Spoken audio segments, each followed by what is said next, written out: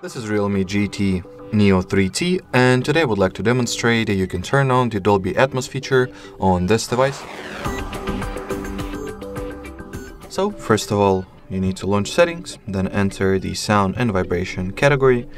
Next, open the dedicated Dolby Atmos page, and as you can see, it is enabled or activated by default. In order to turn it off and then turn it on if you need to, you need to connect your earplugs to device. In here you can switch the Dolby Atmos profile in terms of environment that you are in, so indoor, on the go, commute or flight, as well as scenario-specific profile, for example, the optimal profile for watching movies, playing games or listening to music.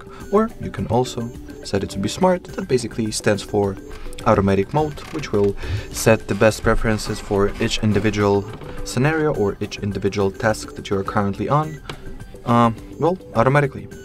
Alrighty, so that would be it for this video. Thanks for watching and bye-bye.